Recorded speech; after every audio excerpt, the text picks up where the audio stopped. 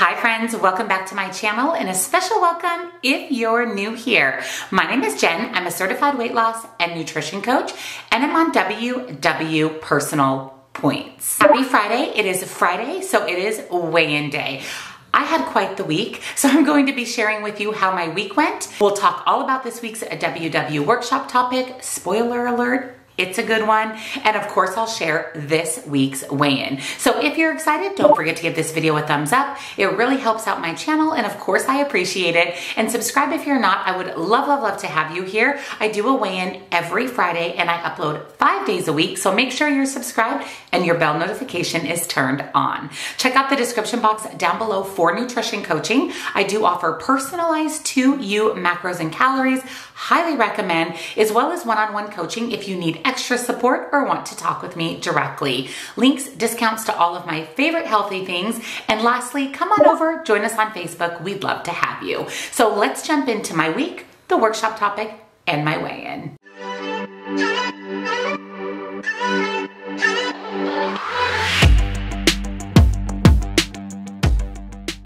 Happy Friday, friends. I hope you had an amazing week. Like I said, I had quite the week. If you missed my Wednesdays, what I eat in a day, I actually traveled back down to Arizona. I gave an entire update as to why I was back. 1.5 weeks later, it was quite the experience, and I vlogged my entire trip and what I ate and kind of showed you how you can travel and stay on track. So I'll make sure that that video is linked down below. So I flew out on Sunday, came back on Monday really late, like midnight on Monday. So it was just a whirlwind of a beginning of the week, and the week continued to be extremely busy. We are less than 2 weeks out from our move to Arizona, so it's a mad dash to pack, get everything done, make all the phone calls to change addresses and close accounts here and open accounts there. It's just been quite the whirlwind. I did go ahead and do my closet clean out, so stay tuned on Sunday for that video. I know a lot of you are excited to see what I got rid of. I tried on a bunch of my clothes in that video so you can see how things are fitting or not fitting. So definitely stay tuned for Sunday. Make sure you're subscribed and your bell's on so you don't miss the video. I was able to stay on track all week. I didn't get in a lot of exercise this week, or should I say intentional exercise.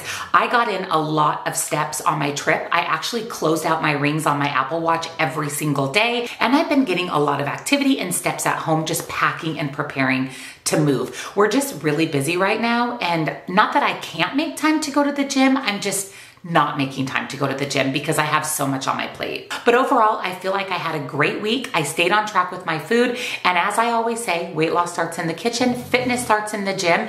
And if you just focus on food, you're going to see success. And that's kind of what I did this last week.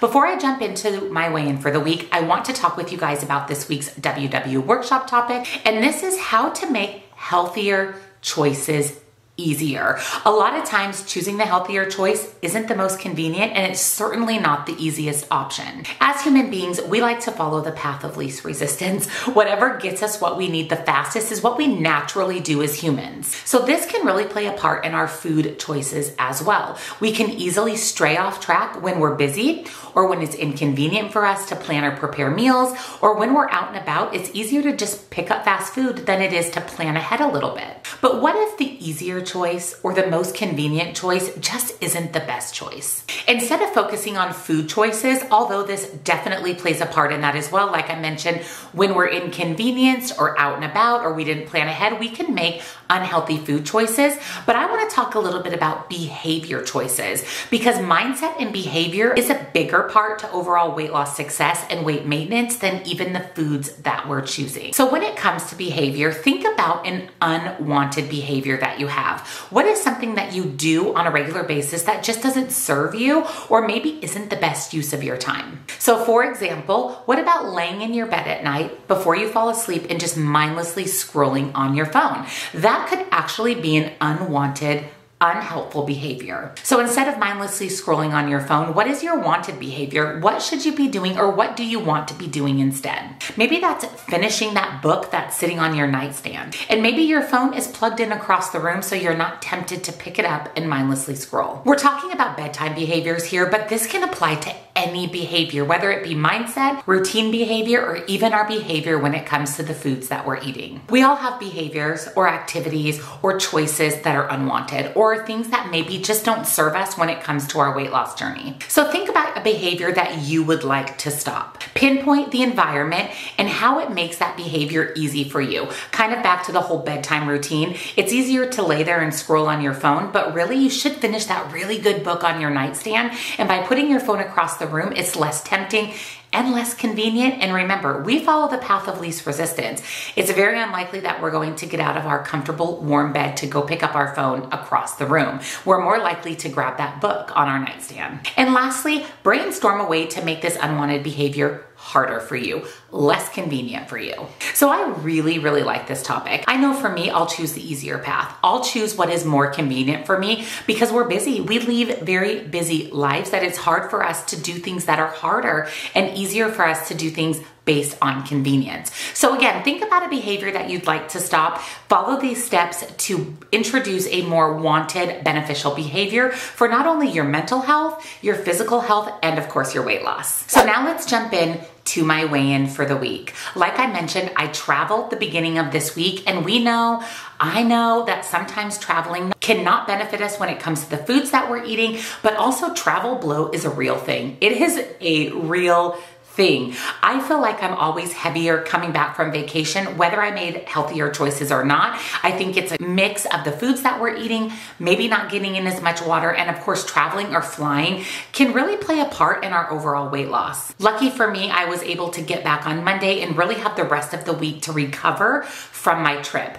Even though I stayed on track, even though I made good food choices, I still felt a little bit heavier coming home. So I just waited a few days to step on the scale. So when I jumped on the scale this morning, to my pleasant surprise, I am down an additional 1.4 pounds. I will go ahead and put my overall weight loss here on the screen for you. If you didn't miss last week's weigh-in, I hit 90 pounds down, which was a huge goal for me. That's kind of what led to the closet clean out. And I am well on my way now to reaching my big picture goal, which is 100 pounds lost.